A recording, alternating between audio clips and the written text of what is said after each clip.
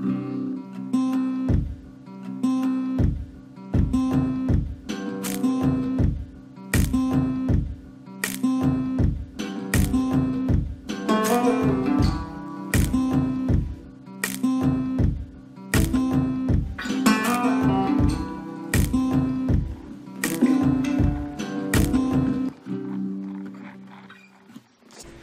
this episode of Table Talk Live, a Mahjong-centric variety show, I'm going to be sharing some thoughts that I've had on how to handle a losing streak. If you have any questions through this presentation, write them in caps. That way we won't miss them. This is going to be an interactive show, so I hope that you join in through live chat. Welcome to Table Talk Live. It's just me tonight. I've been working on this presentation for a little while, and I actually didn't plan it for this particular time, but I think it applies no matter when in the year it is, whether it coincides with the new card or not. I think a lot of people might be struggling with the new card, so maybe some will find encouragement through it. How's everybody doing? Thanks for coming, Terry. Evelyn, good to see you here. Pamela, Marnie. Hi, Linda. How's everybody doing with the new card? Hi, Martha. Welcome. Can everybody hear me okay? Hi, Irene. Hi, Carol. Welcome. Carol from Chicago. Hi, Shell. Good to see you here. Can y'all hear me okay?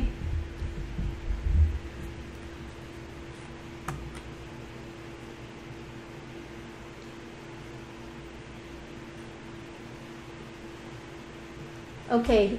Oh, the card is hit and miss. Okay, yeah. Okay, Linda says, this is my first new card, and it's traumatic. Okay, well, maybe some of the things that I share tonight can give you a little encouragement. We're all kind of struggling. It's kind of the nature of the beast. When the new card comes out, everybody struggles for the first couple of weeks, maybe a month, depending on how often you play. And most of us are playing online or playing solitaire.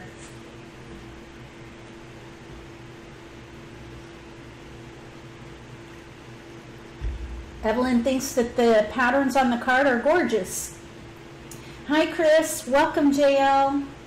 Good to have you here. I'm going to be sharing some thoughts tonight on how to handle a losing streak.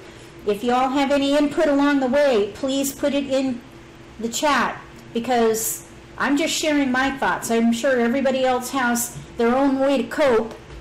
So I hope that whatever I share will bring some encouragement to you. Oh yeah, Terry says she started in October. Everyone else knew the card well. Well, yeah, it's kind of the great equalizer when the new card comes out.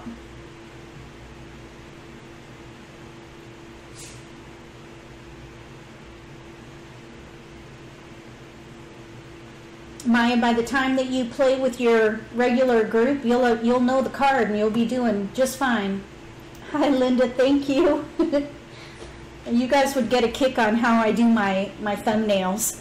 I just do a bunch of selfies and make a bunch of faces, and I think about things like this, like, what in the world am I going to do, you know? And I just have the camera clicking off photos, and I just kind of keep what I think is best and most useful with different things that come up when I do these videos. Hi, Karen. Okay, you'll be driving soon, but you'll be listening. No worries. It'll be descriptive. I do have some visuals, but you can always watch the repost. Oh, thank you, Martha. Yes, they're new. They're bigger around. They have kind of the same shape, but they're different, and they hurt my nose. They have those, you know, the little pads. I'm not used to them, so it hurts my nose. I have to get used to them. All right, shall we get started with the presentation? Anybody just joining us? Tonight's episode on Table Talk Live is going to be talking about how to handle a losing streak. These are my thoughts. Along the way, feel free to share your thoughts as well. And then, depending on the time, we'll open it up to Q&A and discussion.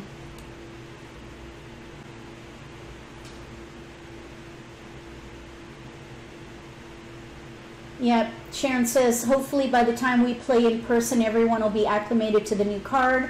We'll be able to hit the ground running. I think so. But some people don't play online, so for them, I think it's going to be a challenge. For people who play online, I think we're going to hit the ground running. All right, well, let's get going with this presentation. My hope is that we'll get through all this within an hour. I'm hoping it won't go more than an hour, but I'm not sure because I've never done this presentation before, but I think it's pretty short and to the point. I have 4 main points.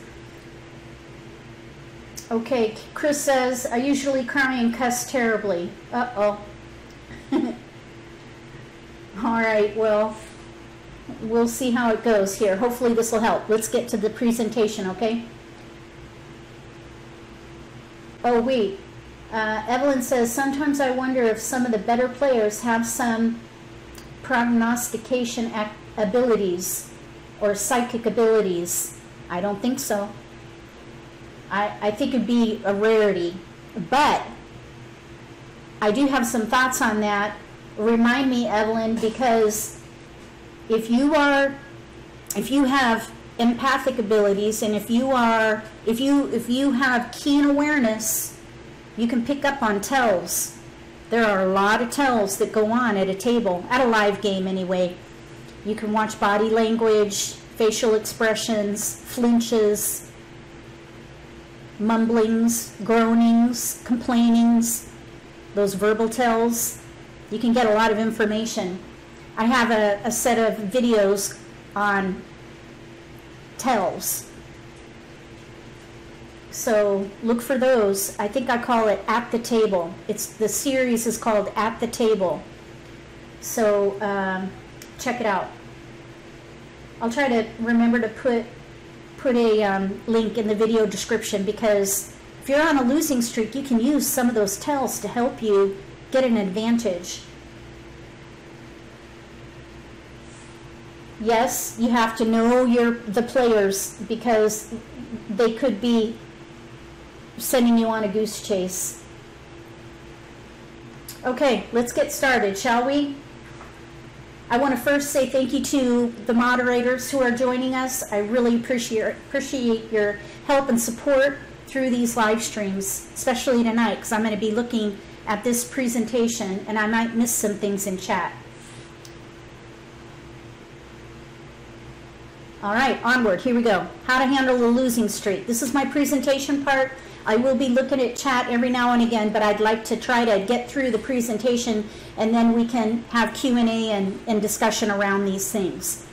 Here we go. So, first, let's have a reality check. Mahjong is a complex game and it takes time to master. Every version of Mahjong is complex, even Hong Kong Mahjong, which is the easiest version to learn. But there are some complexities even with that ground level game. So keep that in mind. Try not to be so hard on yourself. It's a complex game.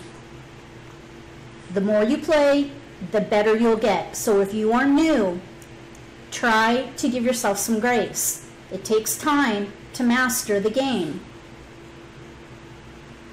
Eventually, you're going to experience a losing streak. I guarantee it.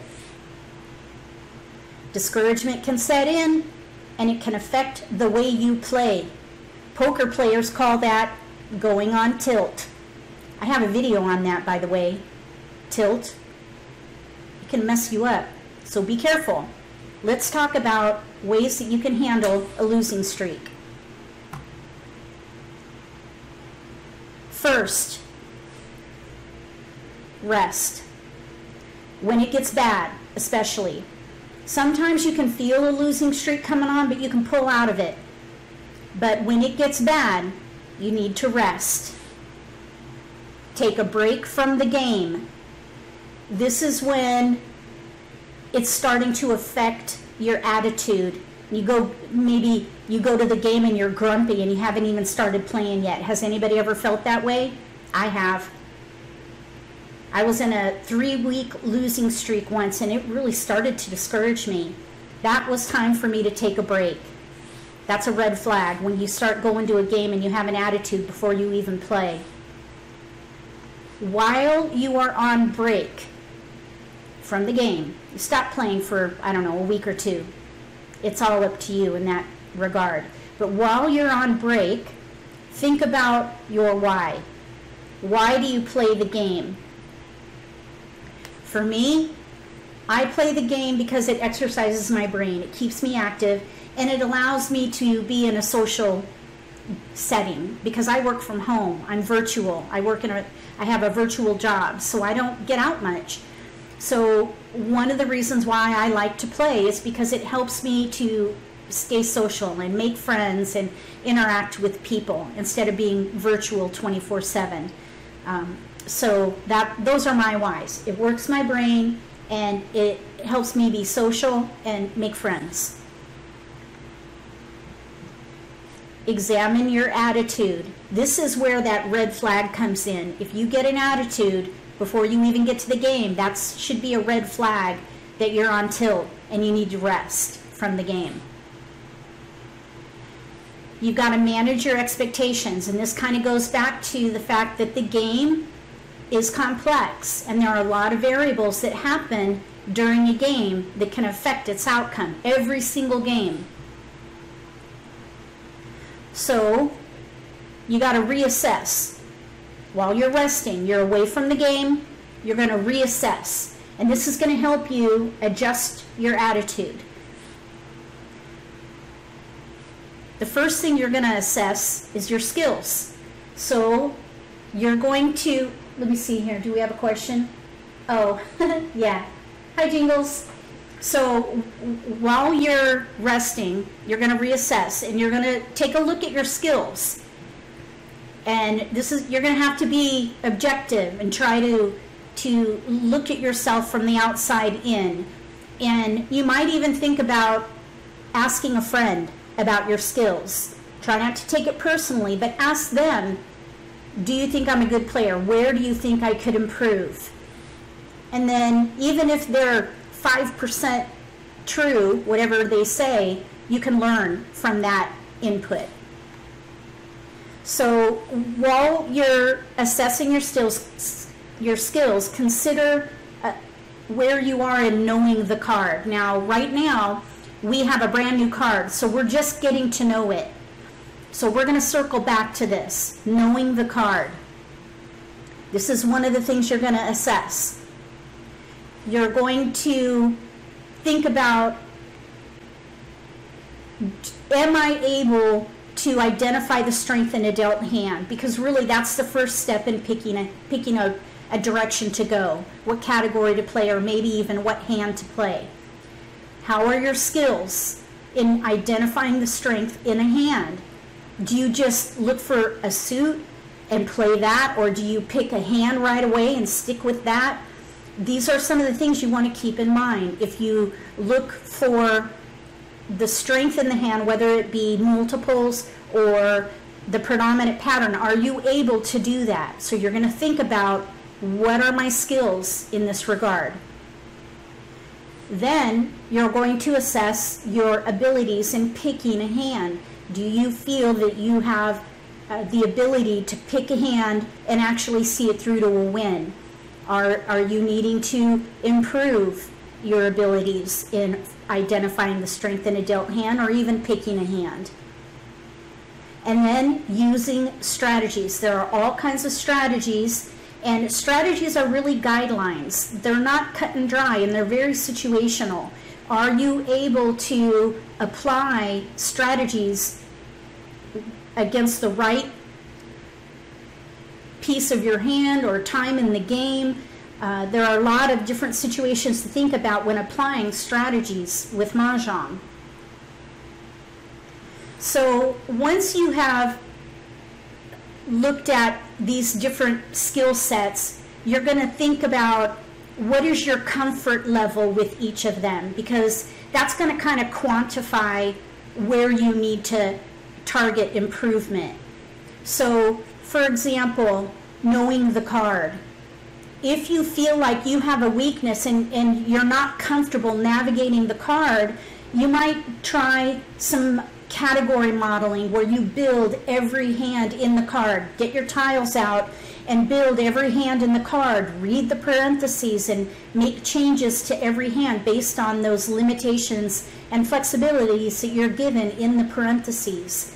So when you're studying the card, that's one way to do it. Category modeling, and I have a video on how to do that. Identifying the strength in a dealt hand. The exercise that's really good for this one is random pulls. You just get 13 or 14 random tiles, find the strength in the dealt hand, throw the tiles in and do it again, and just practice. If you find that this might be an uncomfortable phase of the game, when you first get those drawn tiles, do you feel anxious? Are you confident? Or do you lack confidence? So if you lack confidence, do those random pulls to build your confidence, identifying the strength in your hand. And then as far as picking a hand, one thing you could do is the category modeling exercises. This is a great way to go through the Charleston and help you build a hand and eventually pick a hand, maybe towards the end of the Charleston. And then using strategies. If you have a hard time using strategies and knowing when to apply it, think about one of the strategies that I actually adhere to myself is strategy by wall. This is a strategy that I learned from Tom Sloper's website, and I've adopted it into my own style of play, and I've added some of my own strategies to it. And I think it is an amazing strategy. I have a video on this, so I'll try to have a link in the video description below for that. So as you're assessing your skill sets, trying to figure out what your comfort level is, and then build where you find weaknesses. So once you have identified those comfort levels, you're going to be able to see where your weaknesses are. Then you're going to improve your weaknesses by doing these hands-on exercises, and also playing online is going to help a lot. Leverage your strengths. So, for example, your strength might be that you know the card pretty well, but that maybe you're just not picking the right hand and you're getting tiles for something that you maybe should have been playing. So just try to assess and figure out where your skills are lacking and where you're uncomfortable with these skills, so that you can leverage your strengths and improve those weaknesses through exercises. I want to touch on luck in a minute, but I want to check up on chat. How's everybody doing so far with what I'm sharing? Is that ringing a chord with any of you? Or striking a chord, I guess is what it is.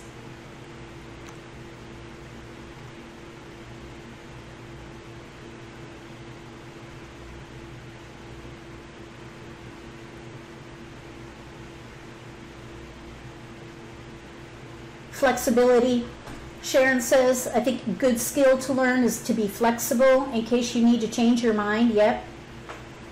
Okay. Flexibility is key.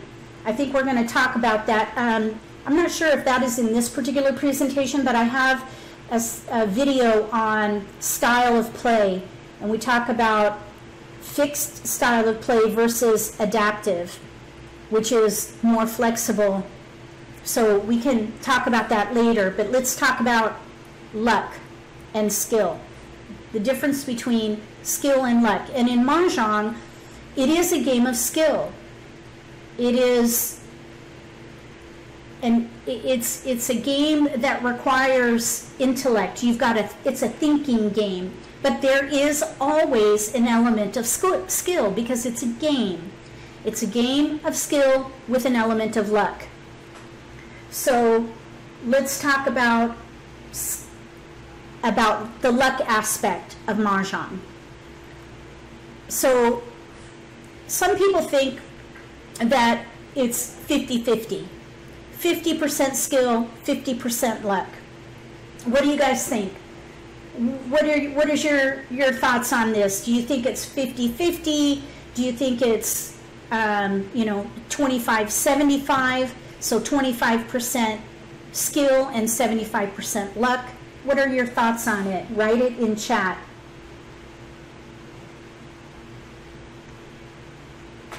$75-25, Pamela says. So do you think it's 75% skill and 25% luck? Hi Loretta, welcome. We're talking about losing streak tonight.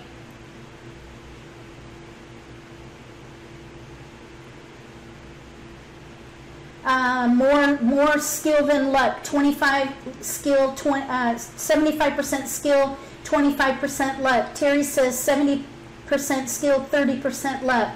Depends on what I get in the deal, Cindy says. 50-50, says Carol. I have heard 80% luck, says Martha. The Charleston gives you a boost, 60-40. Marnie says 80% skill, 20% luck. It's interesting, everybody's kind of circled in around 75-25, 60-40, 50-50.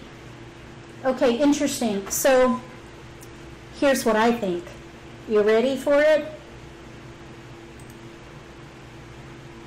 I think it depends on where you are on the spectrum between beginner and advanced.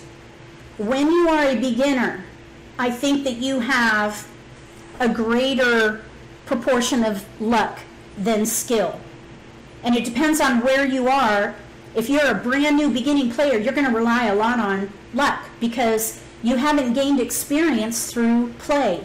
The more you play, the better you get. The more you learn, the more you know what to expect through what players typically pass or won't pass. And maybe even your particular group, you might get to know how people pass tiles. So that's an element to consider as well, knowing your players at the table if you play with a regular group.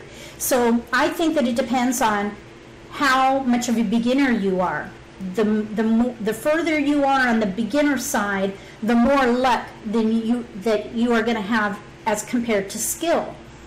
Conversely, the more advanced you are, the less luck and more skill, because you have years of experience in understanding the complexities of the game. You know year to year that the combinations on the cards themselves change, but the strategies can all be applied. So you're going to be able to leverage everything that you've learned from year to year, and that builds your abilities, that builds on your skill level, and so less luck is involved. There will always be an element of luck, but I think the more advanced you are as a player, the more experience you gain, the less luck has to do with the way you play the game. So I wouldn't even put a number on it, but I suppose if you look at this visual, that for an advanced player, 80-20, 80% skill, 20% luck. You've got to know what to do with the tiles that you get, and you've got to be able to watch what's happening at the table. You've got to watch the discards. You've got to watch the exposures. You've got to look at body language.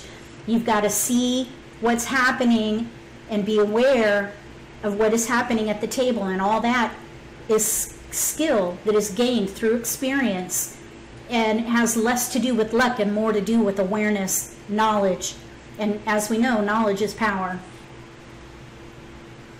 Welcome, Tracy. So this is my take on skill and luck.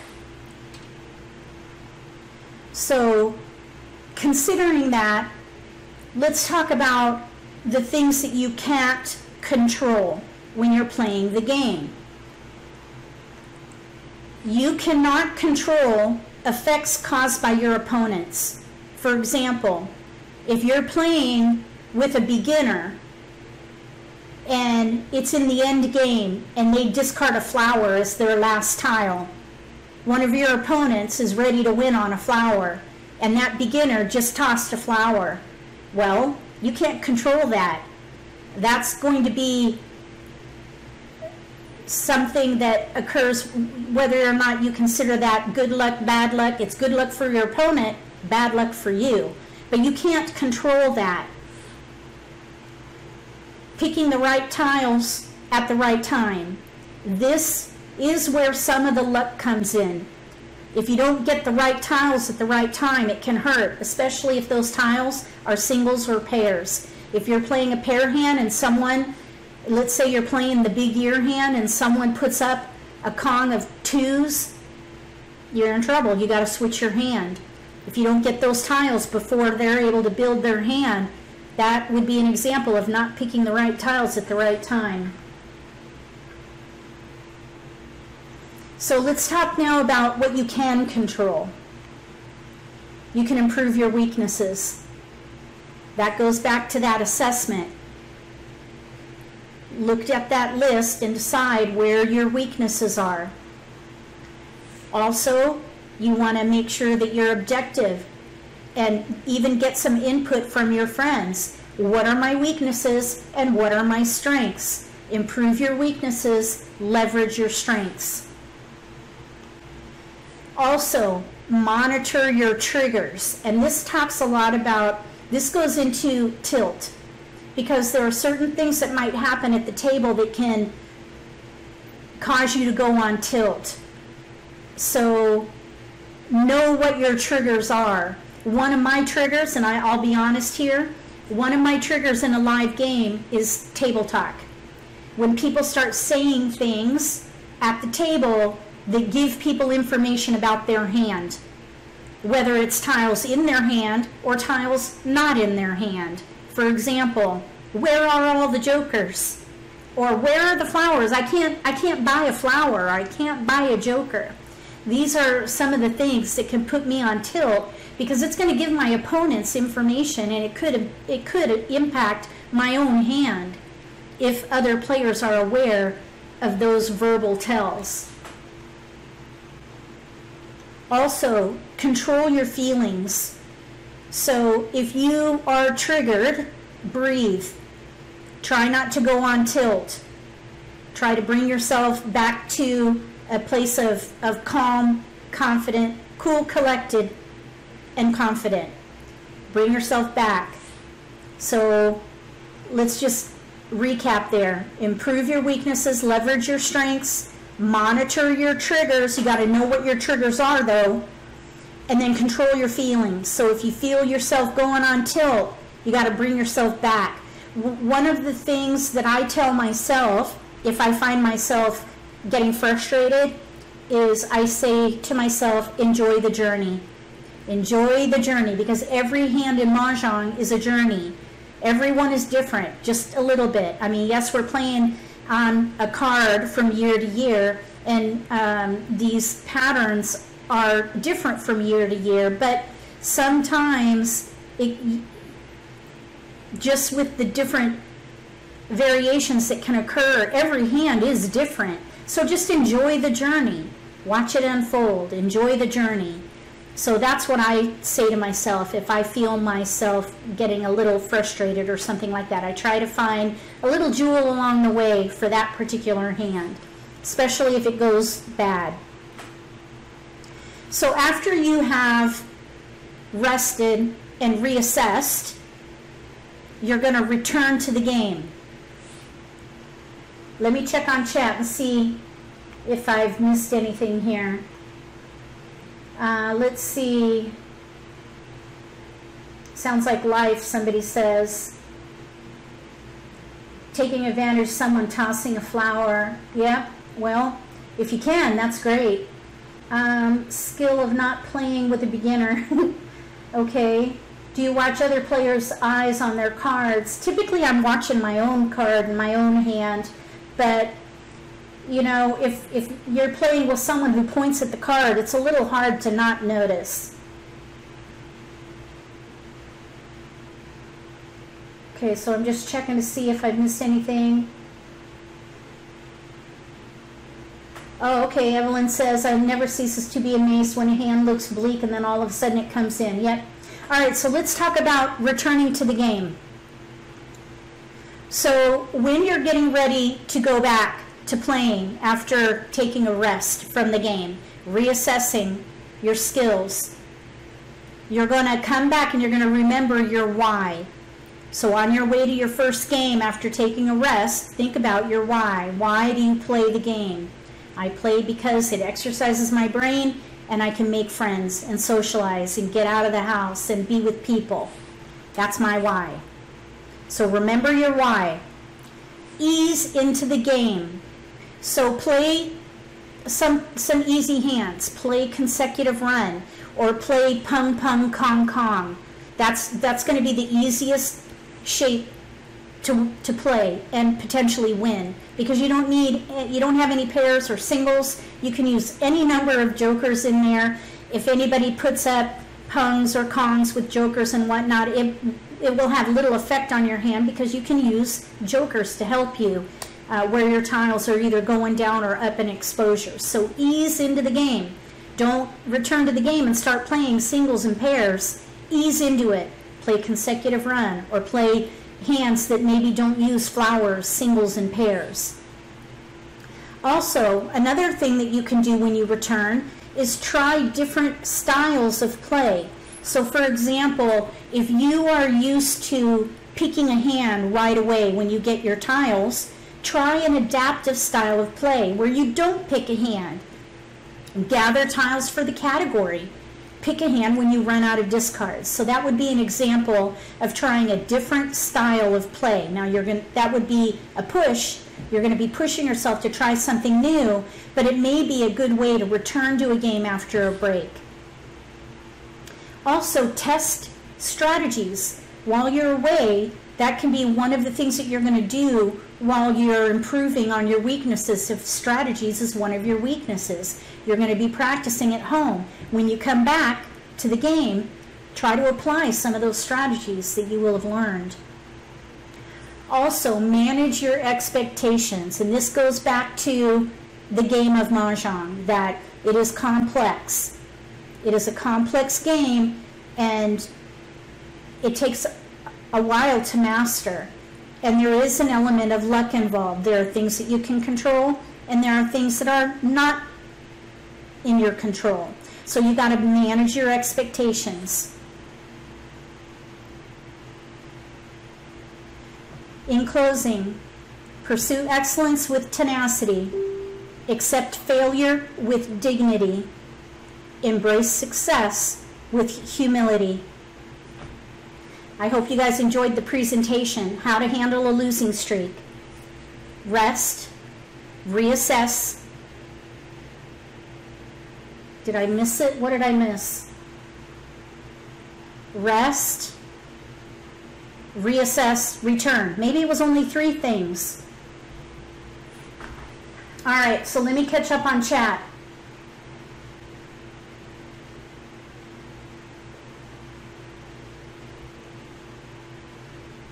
Cindy says, how can you politely tell others about a trigger? You mean like if somebody else gets triggered? Are you kind of talking about poor sportsmanship? When you see poor sportsmanship at the table? Seeing somebody else going on tilt? Thank you, Pamela. How do you politely tell others about trigger? Your own trigger. I wouldn't tell everybody about my triggers. Well, I kind of just did in this video. Everybody knows now one of my triggers. But I tend to keep my triggers to myself because then I'll feel subconscious. But I might tell a very close friend about my triggers. And maybe they could help monitor if I'm going on tilt. And maybe help me find my center again. So maybe tell a really close friend what your triggers are. Let's see, what am I missing here? When players don't stop talking during the game, maybe it kind of bothers you. when people don't stop talking during the game. I don't mind if people talk during the game because part of the game is that it's social. What bothers me is when they talk about the game in play, their tiles, or what's going down, or what's exposed, what's on somebody's rack, or what somebody else discarded that might have affected somebody else. For example, if somebody discarded, let's say, for example, that there's a joker in an exposure, and somebody discards the natural tile, and somebody would say, hey, you missed a joker. Okay, that's going to cause me to go on tilt, because that is information that can affect the other players at the table. It's going to put the attention on that player who did not make that exchange. It could be a mistake, in which case I would be embarrassed. It could be intentional. Maybe I'm playing a pair hand, and now everybody's eyes are on me and my pair hand. So when people talk about the game in play, that puts me on tilt, because I think it's bad form. Talk about life, talk about family, friends, entertainment, things like that, but don't talk about the game in play, because that gives away information to the players at the table if they're aware. And they can use that to their advantage and could end up hurting me as a player or somebody else. Chatting nonstop is a lot. Chatting nonstop through is a lot of if I'm concentrating. Yep. Yeah, and when that happens, some people just say, can we quiet down for a minute? I need to concentrate, or something like that. There's nothing wrong with that. Just telling people that you need, the chatter to calm down a little so you can concentrate. That's okay. Let's see. Sylvie says, I will share triggers with other players to put them on an even ground with the rest of us. That's a good point. Irene said, I don't like when another player calls attention to my hand or someone else's hand. Let them figure it out themselves. Absolutely. I agree 100%. Pamela says, makes you wonder why they ask those types of questions. Hi, Nancy. Welcome. If someone exposes a quint, yeah, and then everyone said, kind of freaks out, the ooh and ah moment, but it puts everybody on guard. Some people, though, are so involved in their own hand that they don't even notice that a quint has been exposed. So Linda says, practice in the Mahjong school, but it isn't better than live play. So practicing in Mahjong school is a great way to get to know the new card, because you can take your time and study the card while playing with robots. Another way to practice is to get your tiles out at home. If you have a set, and play solitaire, do category modeling, do random pulls, Charleston modeling. Try even Charleston force, where you pre-select categories and force hands in certain categories, or maybe the categories that make you uncomfortable, so that you can desensitize yourself from anxiety of playing, for example, a quint. Force yourself to play quints in exercises, and that way when you have that opportunity in a live game with players, you can have more confidence playing that hand.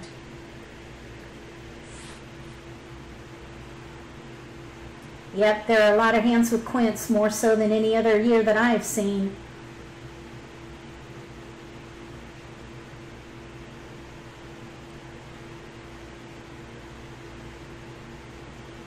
Does anybody else have other things that they think about in regards to a losing streak?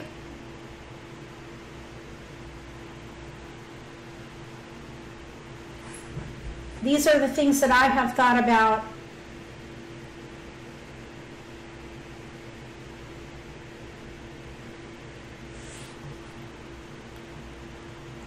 Let's see, Chris is saying, do you red dot your card with Siamese? Yes, I do. Any win I mark, even if it's with Siamese Mahjong. I feel like any win is a good win, and it's hard fought. I think just because you're playing two hands at once doesn't mean it's necessarily easy. It's actually quite challenging.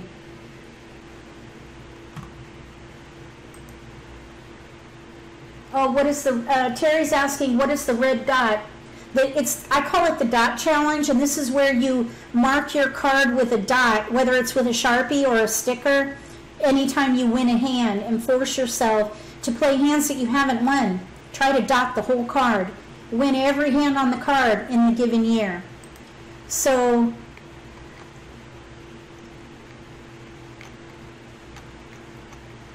thought I had 4 points in this presentation. It was really 3. Rest, reassess, return. And just anytime you go on that losing streak and you start having a bad attitude, take a break, reassess, study, practice. Maybe not even think about playing Mahjong. And then when you return, remember your why, ease into the game, test different strategies, manage your expectations. Let's see. Marcia says, if you always keep your Mahjong money in the same little bag, switch to a different bag, cures the losing streak every time. Okay, that's a good one. Cindy says, I've always, I always reassess or backup hands before even playing during studying the card. The 3 R's of a losing streak, yes. Rest, reassess, return.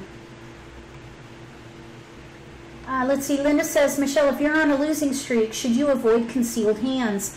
When I wouldn't avoid concealed hands, what I like to do, if I'm on a bad losing streak, I'll play consecutive run. Consecutive run is the most flexible category on the card because you have 9 tiles and 3 suits. You do have flowers and you have a couple of dragon hands this year, but because you have 9 tiles to work with and you can pick where to begin your sequence for, is it 6 of the 7 hands? 1, 2, 3, 4, 8. 8 hands. Really 9 if you consider the mixed suit option. And the one suit, you know, big and little. That's 1, 2, 3, 4, 5, 6, 7, 8, 10 hands. So the first 2, though, on the first line is 1 through 5 or 5 through 9. So there's not a lot of flexibility there. But everywhere else, you can start your sequence at any number as long as it ends at 9. Because of that flexibility, that's where I focus. If I am on a losing streak, I'll try to focus on consecutive run. I would gather tiles that support the multiple in my hand that are consecutive around that multiple, 4 or 5 numbers in a range. And if I don't have multiples, then I focus on the predominant pattern. And that's where you're going to look at, for example, do you have a single in there? Start from the single pair or something like that. So, or think about, do I have a flower? If I have a flower, there are 2 flower or 3 flower hands in here that I could focus on. So if you focus on the consecutive run category, you're going to be more likely to be able to build a hand quickly because of all the number tiles that you're able to use and the flexibility with that category. So that's what I tend to do. Focus on consecutive run. Let's see. I think I might have missed something. Similar hands between categories where there are shared multiples. That could be good as well. For example, if you're playing consecutive run and you're in 1 through 4 and you start getting 6, 8, you could switch to using 2s and 4s, switch to evens.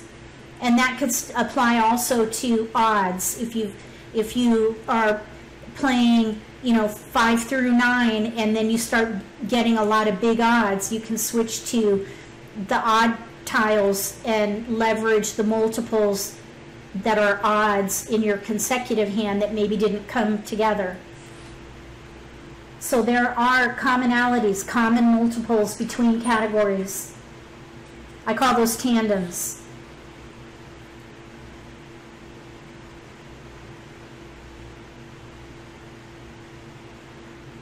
Let's see, what did I miss? Make sure you're not hungry or tired when you start to play. It affects the reflexes. Okay, that's an interesting concept to think about. if that affects the way you play. Oh, thank you, Judy. Of course, if you missed any of it, you can watch the repost for the presentation, and I can always post this in a PDF so you can look at it offline. Anne says she thinks the consecutive run category is harder this year than last year. I think that it is more challenging because you have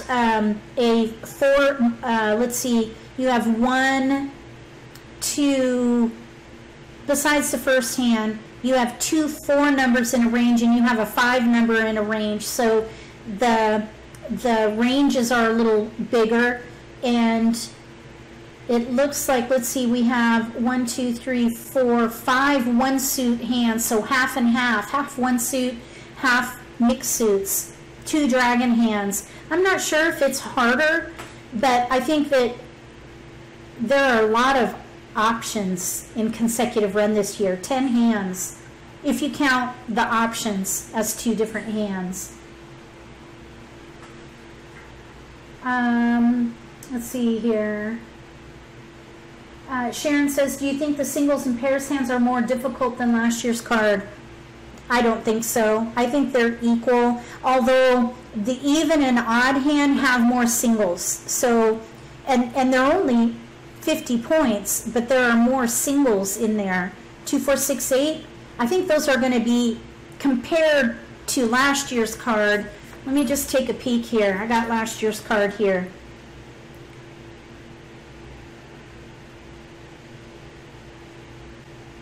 There were a couple of singles, but not as many. This year there are more singles with 2 hands than compared to last year's singles. So in that regard, I think that those 2 hands are going to be a little more challenging. And then, of course, we have the big year hand, which is an 85-point hand.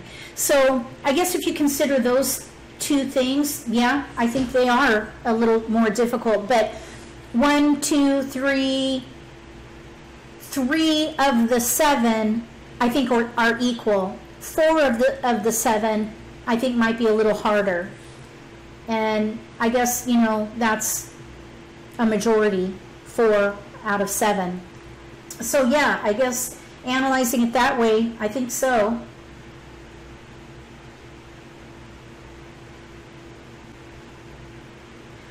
Let's see, you have the flower jinx. Yes, I do. I have to make sure when I play that if I'm playing a hand with a pair of flowers, I need to make sure I have at least 1 flower. No more gap hands with flowers for me. That's going to be hard to do because I have a hard time getting flowers. I got to be able to play the hands with flowers. There are a lot of hands with flowers on this card.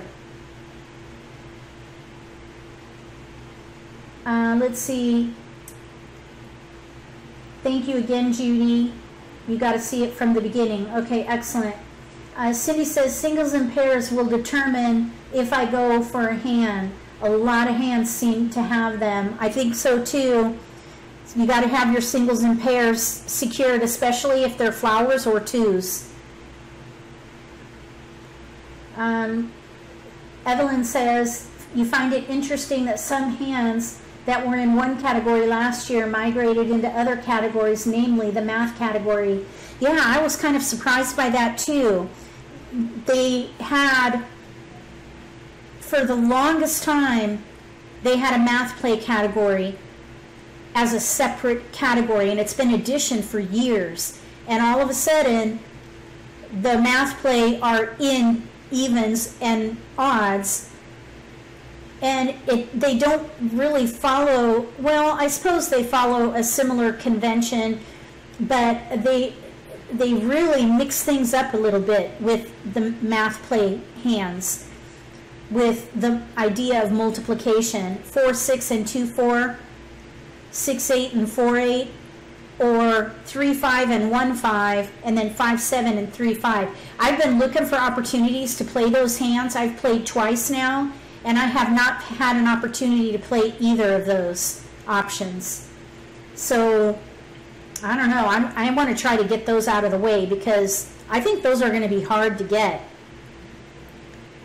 Maybe when playing consecutive run, if the tiles in the middle don't come in, consider switching to those hands.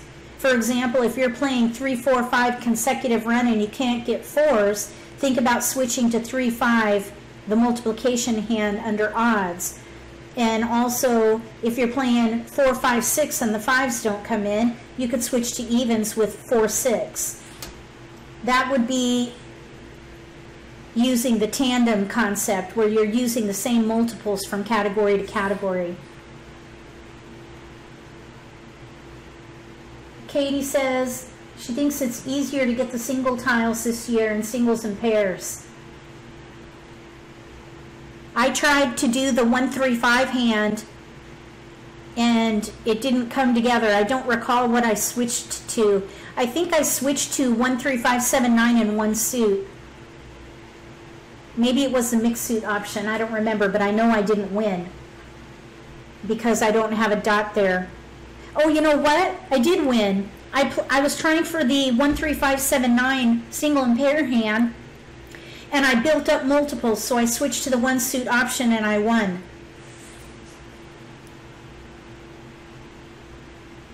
No pure math play hands. Okay, pure math play. What do you mean, Pamela? No single, I see 1 suit. No single suit math play hands. They're all mixed suit. Yep. That's going to take some thinking right there because I think we're used to having 1 suit options. Let's see. Still Kong pair. Oh, the math play, the format, or the shape of the hand. Kong singles. 2, 4, 4, 8, 1, 5, 3, 5.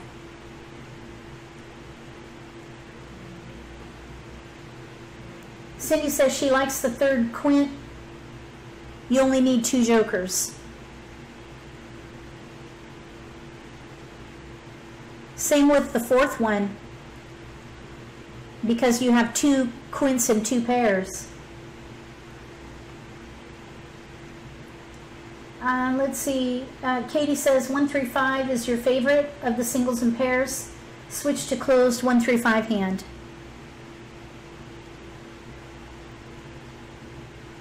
Oh yeah, that's a good switch right there. That's a really good switch. Linda said, Michelle, which of your recent live plays were with the new card? I learned so much. Oh, thank you, Linda. Let's see. We played in school games on Saturday night, so I guess that would be the 4th.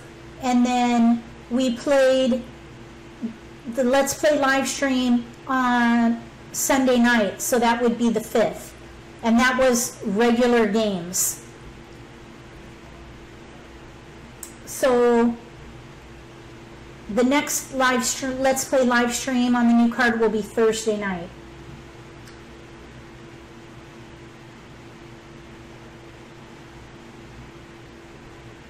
All quints need 2 jokers. Yes. No. The first quint has a quint of flowers. You can have 5 flowers. So the first quint, technically, you will only really need 1 joker minimum. Because you can have 5 flowers. I don't think it happens all that often, but you can have 5 flowers there. And there's 1 quint that would require a joker, the number tile. Okay, let's see. Martha asks, how do you learn the tandem thing to switch from one hand to another?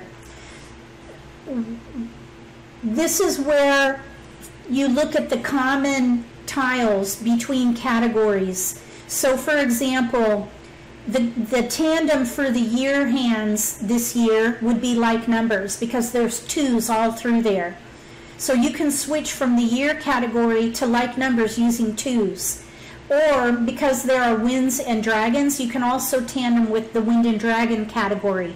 If your year tiles don't come in, your 2s, but you're getting a lot of winds or dragons, switch to the wind and dragon category and vice versa. The wind and dragon category can tandem with the year category and like numbers because it has winds, dragons, and it has 2 hands with like numbers. So that's an example there. The consecutive run category can tandem well with evens and odds, because if you just drop tiles in your sequence, you can go either with evens or odds. For example, if you're playing 1, 2, 3, 4, and you're not getting 1s and 3s, you can maybe switch using your 2s and 4s and gather 6s and 8s.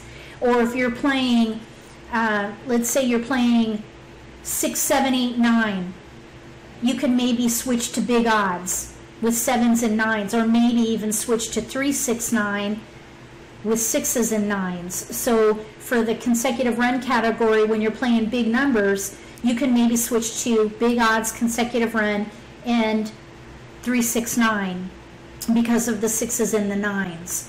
So those make good tandem categories. I hope that helps. I think I cover that tandem concept in the card analysis, the new card analysis. There's a segment in there where I talk about tandems for each category on the card. I'll try to put a link to the spot in that presentation where I talk about tandems so you can find it easily. So I'll rewatch this and try to find that spot in the presentation so you can go there quickly. It's just, I think, one page, a bulleted list of all the categories and what they can tandem with. Oh, Loretta's leaving. Bye, Loretta. Thank you for coming. Have a good night. Thank you so much for joining the Table Talk Live episode. Okay, so does anybody else have anything they want to add about handling a losing streak? My points are to, if you hit a space where your attitude is starting to affect your game, take a break, rest. While you're away resting, you want to reassess your skills, learn some new strategies. Try to find where your weaknesses are and your strengths. When you're ready to return, you want to manage your expectations. Make sure you think about the luck factor, because sometimes that luck factor can affect you, and you can't control what happens at the table in regards to luck. If another player at the table is having a good lucky day, that could impact your game. So try to manage your expectations and don't take things personally. Don't be hard on yourself because of that element of luck. Just may not be your day.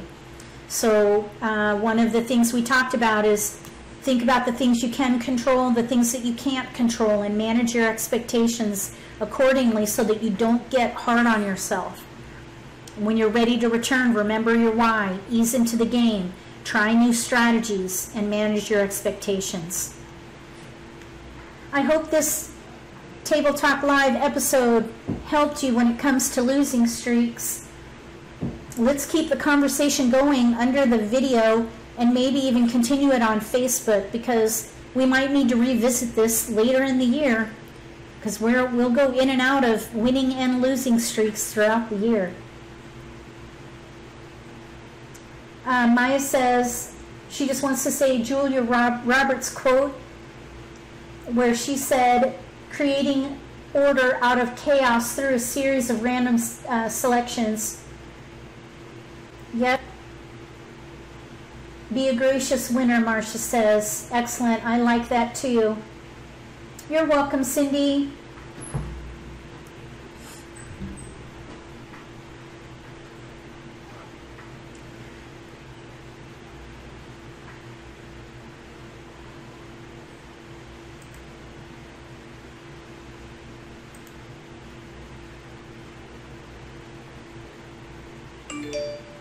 Does anybody have any closing thoughts on how to handle a losing streak? I think I'll continue researching this. One of the things that I looked at when I was studying this idea is poker players. What do poker players do when they hit a losing streak? And that was one of the things that kind of gave me inspiration when I personally hit a losing streak. Rest, reassess, learn new strategies, come back with managed expectations, and don't get hard on myself, because there's always an element of luck.